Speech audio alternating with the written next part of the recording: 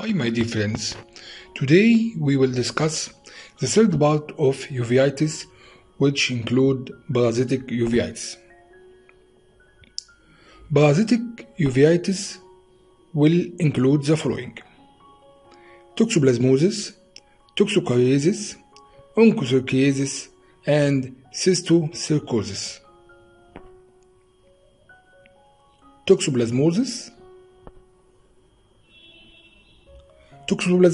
is caused by Toxoplasma gondii, which is an obligate intracellular protozoa. Cat is the definitive host with intermediate hosts including mice, livestock, birds, and humans.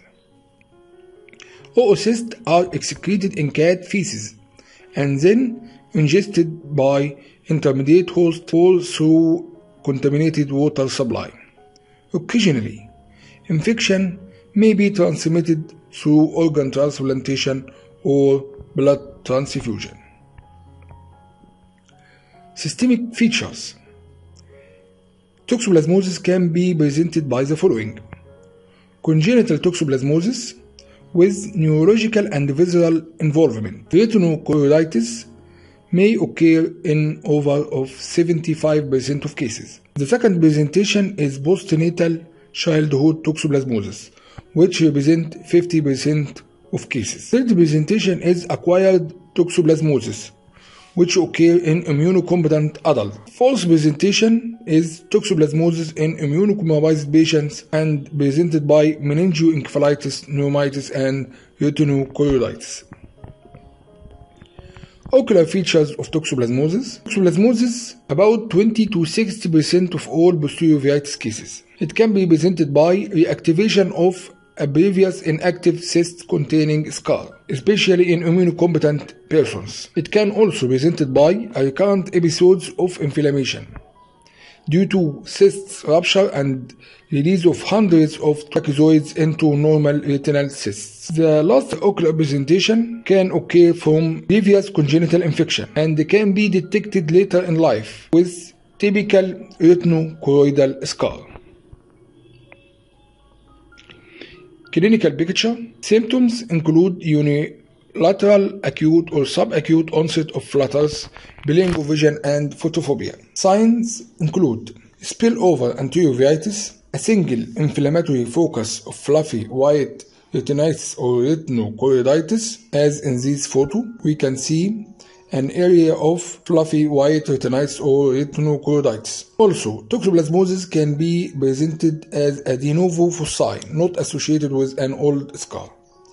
Other ocular presentations include vitritis, vasculitis, optic disc edema, extensive and fulminant retinal involvement.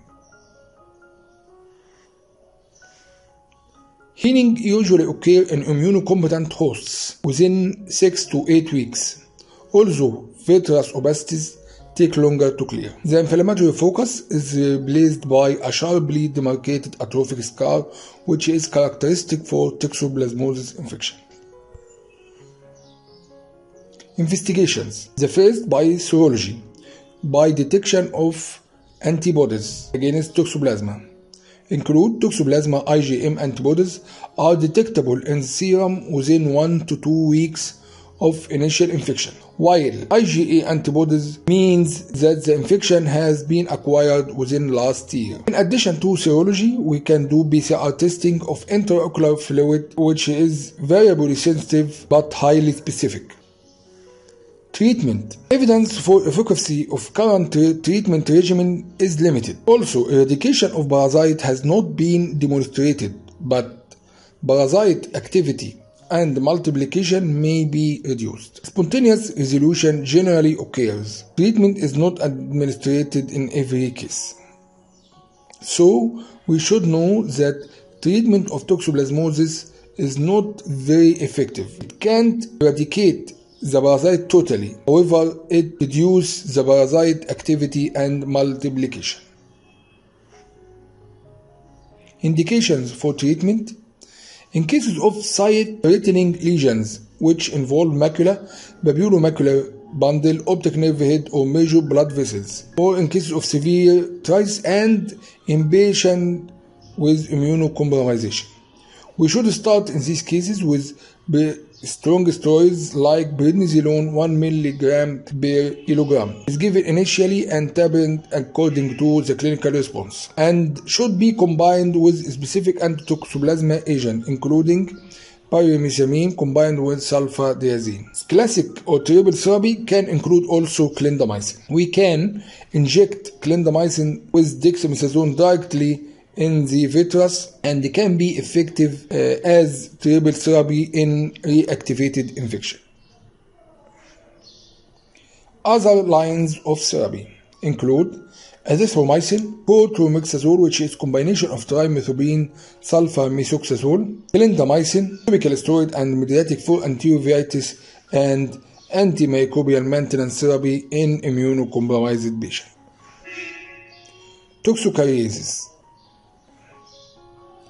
Toxocariasis is caused by infestation with Toxocara canis. Puppies are more commonly infected. Human infestation occurs by ingestion of soil or food containing this ova shed in canine feces. Usually, young children are at high risk for this infection. Once ingested by a child, ova develop into larvae which penetrate the intestinal wall and travel through the circulation to different organs like lungs, skin, brain, and eyes, with resultant local inflammation. Clinically, it can be asymptomatic, which is common. The second presentation, which is called visceral toxocariasis, what is called visceral larva migrans, which is caused by systemic infection of variable severity and usually occur in children. Presentation of visceral larva migrans including fever, abdominal pain, pneumonitis, lymphadenopathy, hepatomegaly, and myocarditis. In this picture, we can show the larva in the lungs with resultant pneumonitis. The third presentation of toxocariasis is covert toxocariasis, which is a mild systemic form. Ocular toxocariasis, or what's called ocular larva migrans. It is associated with a lower parasitic load and typically unilateral, and usually presented by a permanent visual impairment. It can be presented in the eye with first chronic endophthalmitis, and the main presentation here is leukochorea, strabismus, flutters, and unilateral visual loss. In examination, we can see anti-uveitis, vitritis, choroidititis, papillitis, and fundus granuloma. The second presentation can be presented by posterior bole or peripheral bole granuloma without inflammation. Third presentation, a chorioretinal scar due to inflammation and healing, and lastly by diffuse unilateral subacute neoretinitis. Investigations which can be done for these cases. The main aim here is to differentiate Toxocara granuloma from more dangerous tumor, which is the retinoblastoma. We can do full blood count with characteristic eosinophilia, especially in cases of visceral larva migrans. Also, we can notice elevated IgE levels in the form of hypergammaglobulinemia. Serology, we can detect the antibodies to Toxocara canis only in 50% of cases. Ultrasonography of the eye usually shows the lesion with resultant tractional bands and tractional retinal detachment. We can take aqueous and vitreous sampling for eosinophilia and for antibody detection, and even by doing PCR. Biopsy of granuloma of the skin or elsewhere for the larva is sometimes possible. Ocular treatment. The main treatment by prevention, by good hygiene to avoid ingestion of these parasites. The second line is topical, regional, and systemic steroid to reduce inflammation and resultant healing problems. Third line is antihelminthic agent including mebendazole and thiobendazole, noting that warm baths may promote more inflammation, and this is the problem in these cases. That the problem is not in the worm, but the problem in the resultant inflammation and the healing effect. Lastly, we can do vitrectomy for sites threatening reactional sequelae. Onchocerciasis, or what is called river blindness. Onchocerciasis mainly affects eyes and skin. It is the second most common cause of infectious blindness in the world. It is endemic in different areas of Africa and other world regions. It is caused by a parasite which is called Onchocerca volvulus. The vector of it is Simulium blackfly, which breeds in fast flowing water, hence the name river blindness. So this infection usually occurs near rivers. Larvae are transmitted when fly bites to obtain blood from the host. They migrate to subcutaneous site to form onchocercoma, where microfilaria are produced by adult worm. Clinically, these microfilaria, when degenerate, it excites an intense inflammatory action in different sites, accounting for the most of the clinical manifestation of disease. Systemic features mainly in the skin, including pruritus, maculopapular rash, which involves buttocks, extremities, and areas of hypo and hyperpigmentation of the skin, which is called leopard skin. In this photo, we can see this hypo and hyperpigmentation area, which is called leopard skin, like the skin of leopard. Eye manifestations. Live microfilaria may be seen in the cornea, in the vitreous, suspended in the anterior chamber, after patient has postures face down for a few minutes, followed by immediate slit lamp examination, like in this photo. Uveitis is an early feature with barely shaped pupillary dilatation due to Bususaniki. Also, keratitis can be seen.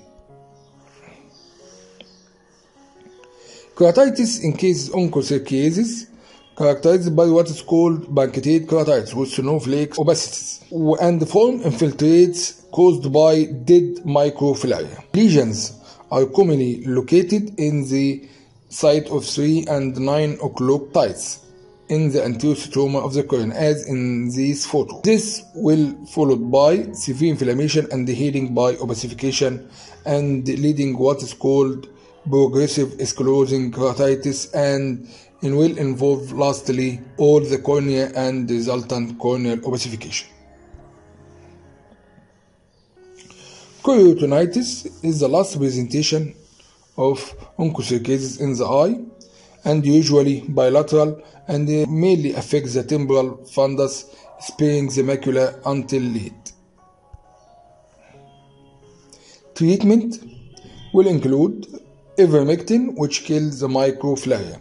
However, ivermectin occasionally precipitates inflammation, so prophylactic prednisolone can be used in conjunction with ivermectin. Other drugs include moxidectin, doxycycline, Suramin, and steroids in cases of anterior uveitis.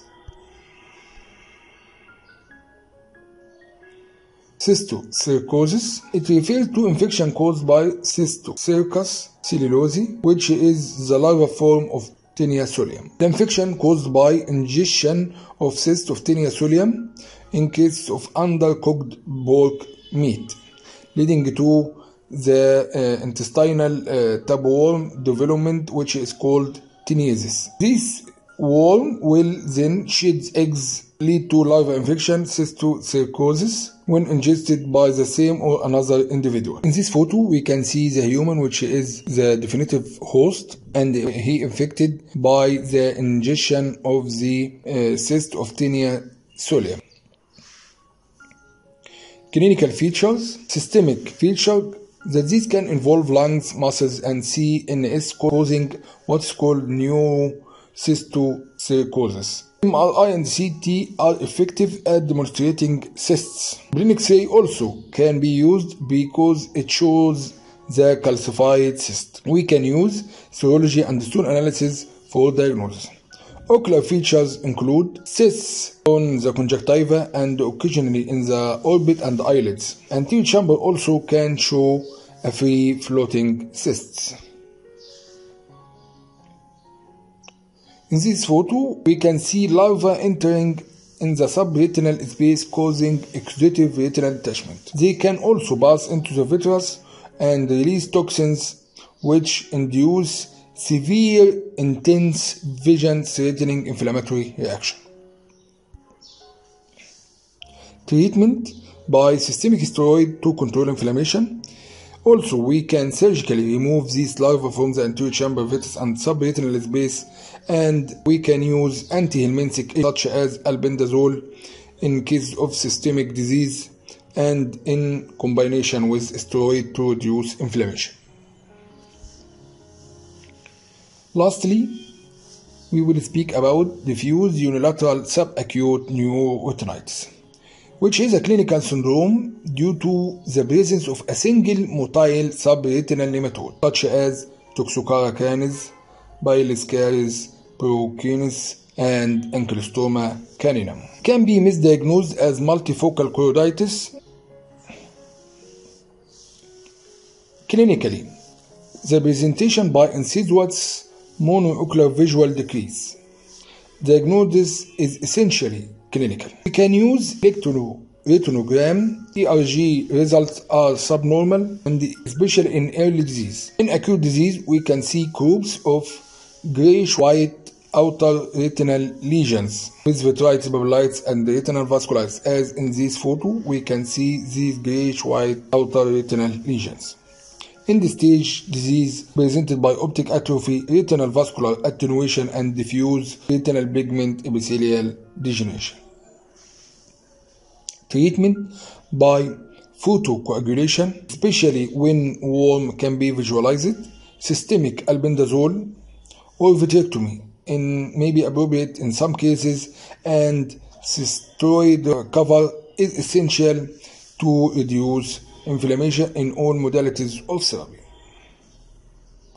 Thank you very much, and I hope you enjoyed my presentation. Thank you.